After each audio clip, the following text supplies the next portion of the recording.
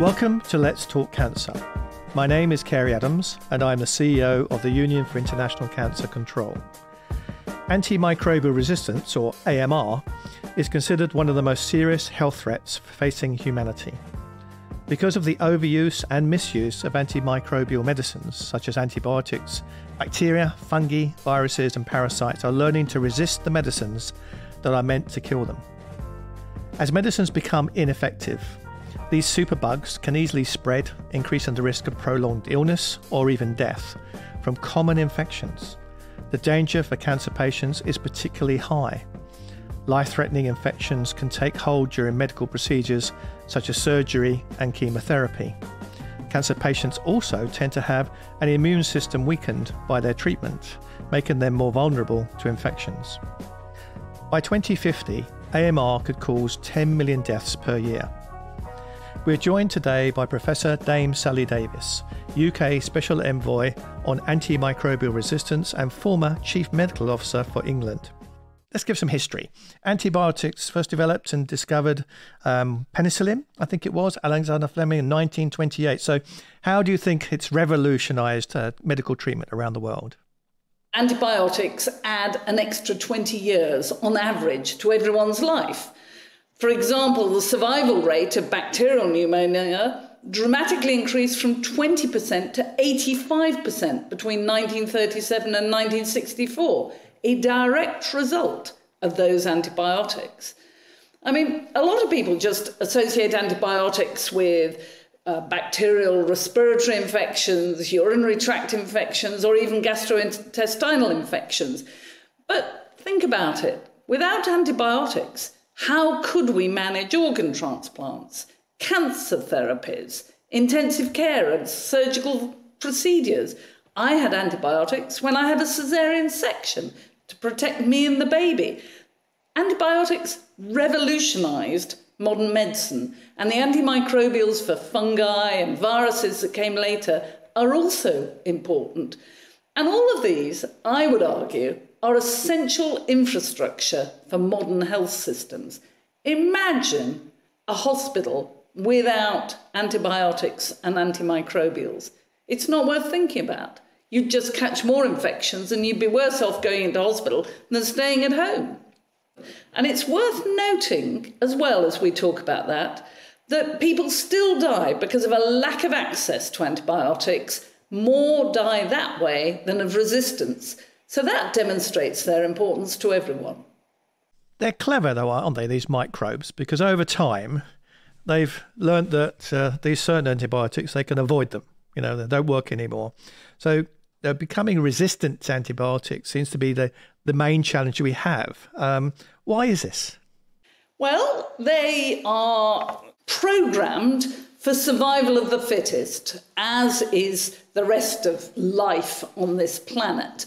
And what happens is that they keep making little changes within their genetic material. And if they encounter an antibiotic or an antimicrobial, the one that has a little genetic change that gives it the opportunity to live and prosper and propagate will be the resistant one, whereas the others will die. And you might think, well, that's minor. But think about how fast they multiply. Bacteria multiply every 20 minutes. So if you've got a resistant one, they really make a big population of resistant ones very quickly. But then they're also terribly clever bacteria. They pass these resistant genes to their cousins, aunts, friends, who then can pass them to their children. They can pass them by direct contact, but also just by letting it out into people's plasma or into fluids like the waterways. So you can see how once you've got a resistant gene, how it multiplies, and then the bugs multiply as well. And if we misuse antibiotics, then what we do is push the development of these gene changes rather than kill the bugs. And that's what happens. And, you know, our modern lifestyles are not contributing terribly well to all of this. There are some amazing studies coming out at the moment, one looking at honeybees and showing how they're picking up these genes and bacteria as they go on their journeys and how spread out these genes are. Another looking at air going over volcanoes and then pouring down from those clouds rain and showing how antibiotic-resistant bacteria are in those. So we know that these are widespread and that people, if they have those in their infection, are more likely to die. This matters to all of us. The WHO, of course, has called, I think, AMR an existential threat to the human race. I mean, it seems quite alarmist, but what's your position on that? Absolutely. I care passionately about this. And it is partly based on my own personal history. My former husband had leukemia. He had infections. It wasn't a bacterial resistance that killed him. But on the other hand, I saw the importance to cancer patients, leukemia patients, of having anti-infectives that work. And if you multiply that by the number of people who've got cancer, organ transplants, diabetes, all these conditions where if you get an infection, you're really at risk of dying, it is scary. And we have to protect these people. I think if I just linger on that for a moment, I think, you know, before I was involved in global health, I mean, antibiotics for me were things that everyone should get hold of as soon as you had a cough, a cold, or whatever it may be, and seemed to be quite freely available in the UK when I was, you know, growing up. Whenever there was an infection, you'd have, you know, the doctor would prescribe antibiotics. But of course, that's something which probably we shouldn't be doing, and certainly something which you don't recommend now, because most infections, you know, go normally. But when you get to cancer patients, where they are undergoing treatment over sometimes a long period of time, and it's quite invasive, either through surgery or radiotherapy and chemotherapy, they're more open to infections. And at that point, antibiotics are critical. They're not just a cold or a cough or whatever it is, absolutely critical. So how important do you think they are to certainly our community, which is the cancer community? Antibiotics, you know, is it as important as, you know, chemotherapy, radiotherapy? What's your view? I think antibiotics and other antimicrobials, antifungals are terrifically important to cancer patients. After all, we know that as many as 1 in 5 cancer patients undergoing treatment are hospitalised with an infection. So antibiotics and other antimicrobials are their main line of defence. Pneumonia and sepsis, that's bacterial infection of the blood, are the most frequent cause of admission to intensive care for cancer patients. And it's estimated that at least 8.5% of cancer deaths are due to severe sepsis. So, you know, if we don't protect our antibiotics and antifungals and everything, we're not protecting our patients. And we have surveys showing that 95% of oncologists worry about the impact of superbugs on the future of cancer treatments. Nearly half of those surveyed, actually, 46%, said they think chemotherapy will at some point become unviable, and it's not that far away, if we don't sort this out. So I don't want people to take antibiotics if they don't need them. I feel very strongly about that. So they are available for those, like cancer patients, when they do need them. The UICC board had a sort of an amazing conversation about 2 years ago, discussing what we call horizon issues, and AMR was one of those issues that the board discussed. And the conclusion of the board was that the cancer community needed to be advised about AMR because it wasn't something that particularly familiar across our community, and for them to understand exactly what you said is that, you know, without addressing AMR, cancer patients through their cancer treatment could die from an infection, which seems really a terrible conclusion from having identified a cancer and going through treatment to die from an infection.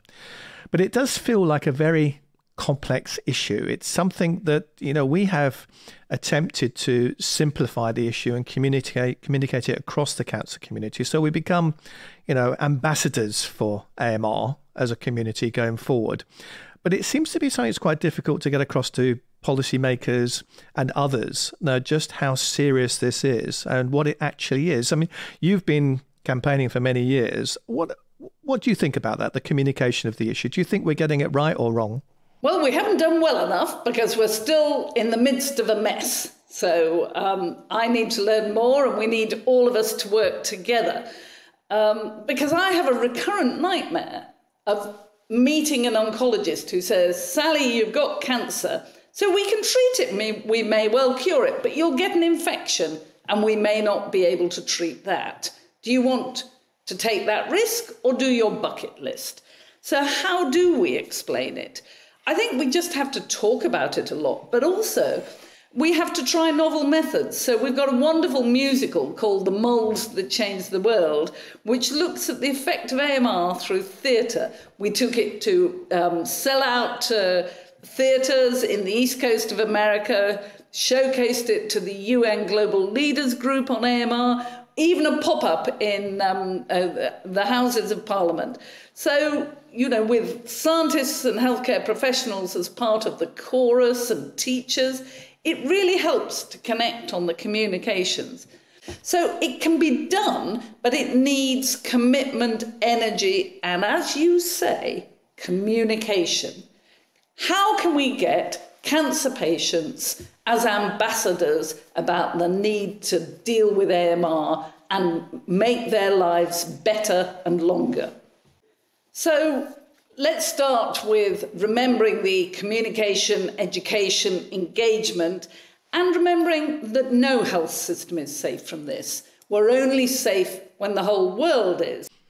I think a turning point for me in my journey on this was reading the very sad story about a couple who were with their daughter. I think the daughter was about 11, 12 years old, who had been identified with a cancer that could be treated successfully, not a childhood cancer that could be treated well, and started in hospital at one of their visits to develop a temperature, and 24 hours later was dead and had died of an infection.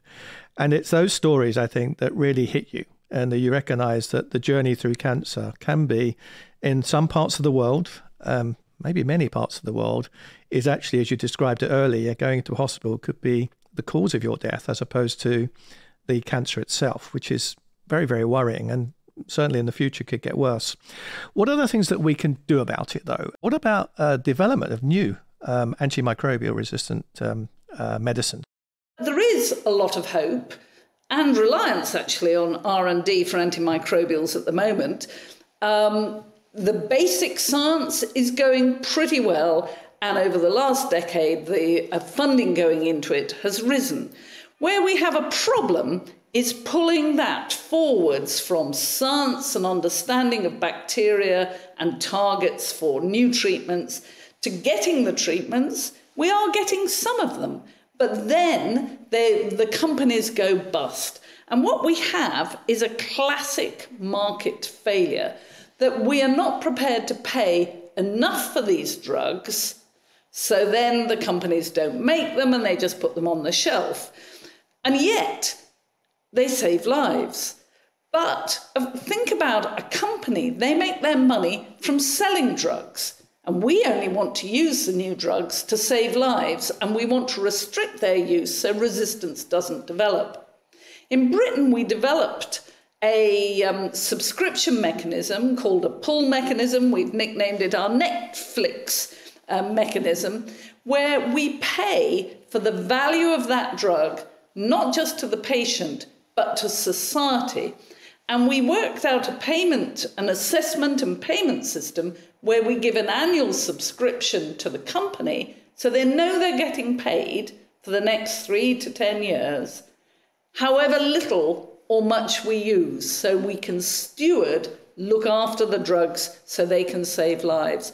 So we've been pushing this through the UK's G7 presidency 2 or 3 years ago, and now the G7 finance ministers talk about this and are pushing each other to join in. Germany has a methodology. Japan is joining in. The Americans have something called the Pasteur Act on the Hill, but they've really got to pass it. So if you've got Americans listening, please will they go and demand that the Pasteur Act is passed, because then we will get new drugs.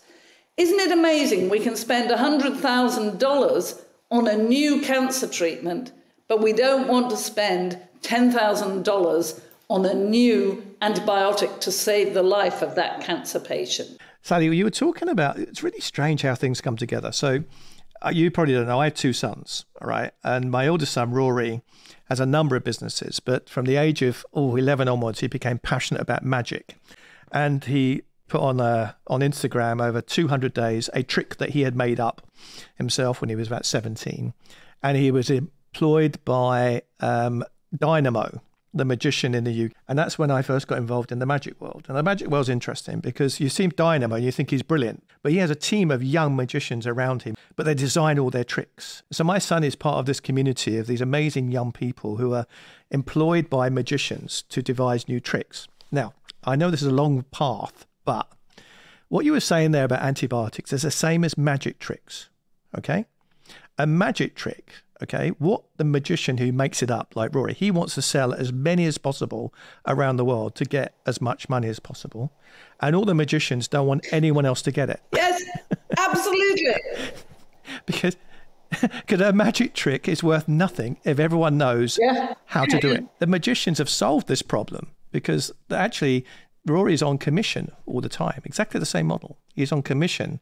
So he'll get his income irrespective of the trick goes big or small, it doesn't matter.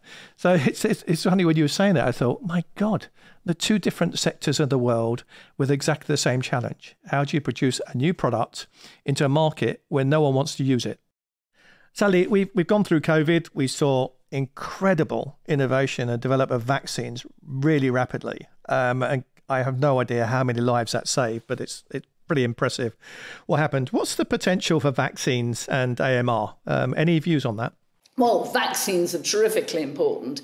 If you prevent an infection, whether it's from a vaccine or actually washing your hands and having clean water, infection prevention and control in health facilities, then you don't need treatment, then resistance isn't an issue.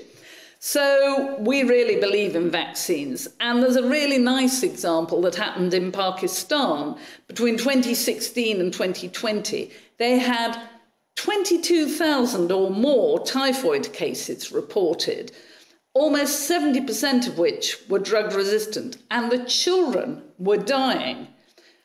Then in 2019, there was a new typhoid vaccine, a typhoid conjugate vaccine, and they were the first country in the world to introduce it, begin mass vaccination with it, and got a 66% reduction in typhoid cases. So there's a very obvious example. And I have dreams of, before I go into hospital for treatment when I get really old, that I'll have a vaccine or phage treatment against E. coli to protect me infecting myself from my own gut. We think this is so important that next year we have a Royal Society meeting on vaccines for AMR. And we hope that that will contribute to the discussions of AMR at the high-level meeting in the UN General Assembly in 2024. Well, perhaps we could go on to that now. Some of them are really effective. I mean, you get a sense of ambition, excitement. Member states pull around the topic matter. You can see the outcomes document is really quite robust with a timeline of review and things like that. Sometimes they're not. And sometimes, it's a bit of a tick box exercise, I feel. But what are your hopes for the high-level meeting on AMR in 2024? Well, I want us to have some real outcome targets. I want One Health targets because, it's not just humans that are dying and getting very sick with drug-resistant infections. Our food security, our food chain is at risk, and we're contaminating the environment. So what do I want to see? I want to see the WHO Aware Book, guidelines put into practice across the world. That means patients and ill people in low and middle income countries will get the access to the treatments they need routinely every day, while reserving for hospital treatment and care the really heavy antibiotics. I also want us not to follow the Food and Agriculture Organization and WHO guidelines so that medically critical antibiotics are not used in the food chain, and that they do not use antibiotics for growth promotion. So we really need all of that as a baseline, but then we need to have innovation in new treatments, in new diagnostics, and ways like the pull mechanisms we've been talking about to get those to come through and be available. Countries all signed up in 2016 at the last high-level meeting to write national action plans. I thought if you wrote one, then you'd do something about it. Many countries now have them, but there are far too many countries that can't afford to put them into practice. So we really need to make sure that they're supported and helped through development banks, aid, and everything else.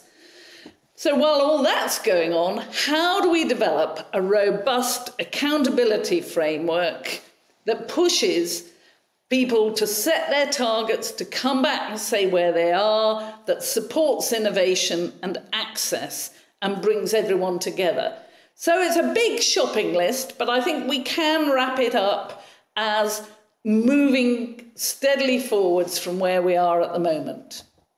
Your point about action plans at national level not being implemented or resourced is, of course, common across national cancer control plans as well. We face the same difficulties, and it's the international community which pulls together to help those countries that have the ambition but maybe not the resources to actually implement what they need to do to protect their people. So are you optimistic that the AMR high-level meeting in 2024 will be have a greater impact on the previous one? The high-level meeting in 2016 had quite an impact. It's the first time people outside the medical world understood what was going on, but we didn't get enough action.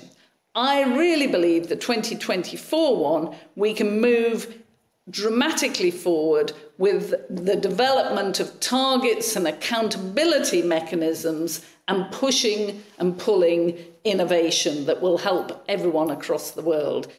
The UICC board 2 years ago said that we should set this as our target. So by 2024, we want the cancer community to be the voice of AMR, because there isn't a patient voice for AMR, and we want to be that. So what's your advice to the UICC and the cancer community? What can we do over the next 12 months to ensure that that ambition you have is fulfilled in September 2024? What is it we can do to help?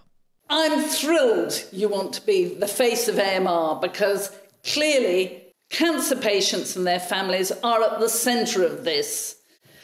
Cancer patients come from every walk of life. Are they journalists so they can write things or film things? Are they politicians who can demand their governments take action? Are they business people like investors who say, why are you misusing in the food chain antibiotics? And if they feel that they can't use their roles like that, they should always be saying to their doctors and their health systems, please fight for us on AMR. Please help us get good treatments now and good treatments going forwards. But I think a system of ambassadors of cancer on AMR across the world would be wonderful. Well, Sally, I'm occasionally asked, why is UICC involved in AMR? And I know now I will refer them to this podcast. Thank you very much for all the great work you do, Sally. Always a pleasure to talk to you. And let's hope we can make change happen.